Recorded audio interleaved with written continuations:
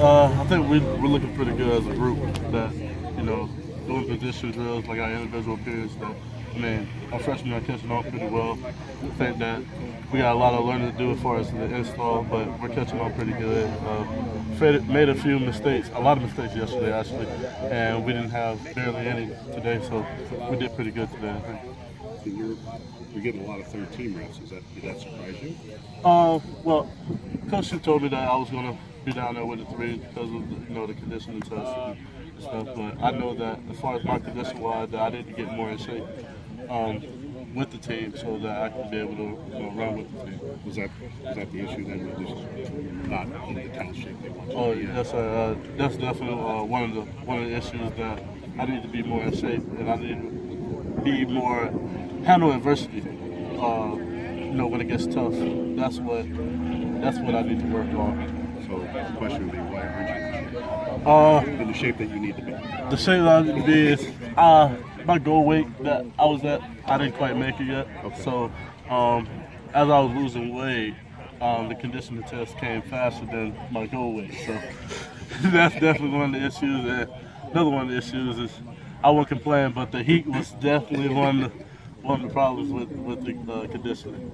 So what's your goal weight? Where they want you? They want me at 205. Okay. You're at where right now? 210 right now. So I got about 5 more pounds to lose. Just come out here and practice. That's easily gonna come off, but just got to continue to eat healthy and continue to stay in shape, continue to run full speed in practice, and give 100%. Was 210 the high water mark for you this year in this offseason? Oh no, I was like 222 at one point, so definitely lost a lot of weight going into the camp, but got to continue to keep going. How did you get to 222? Well, went back home, got too comfortable, so I knew that I should have stayed here for the summer, but that was my main problem. When we talked after the spring, I mean, you said, I want to be the starter come the fall. Mm-hmm. So what happened then in the summer if you had that goal to be the starter that you didn't push to be like a starter? Mm-hmm. You know what I'm saying? Mm-hmm. Well, camp is not over yet, so yeah. I can still be the starter, but I'll just continue to keep working hard and continue to focus and just hopefully just continue to work and things come in my favor. It's definitely still what you want. Yes, sir. Yes, ma'am. Sorry. That's okay. I'm used to it. Sorry. You're good. You're good. It happens. My son.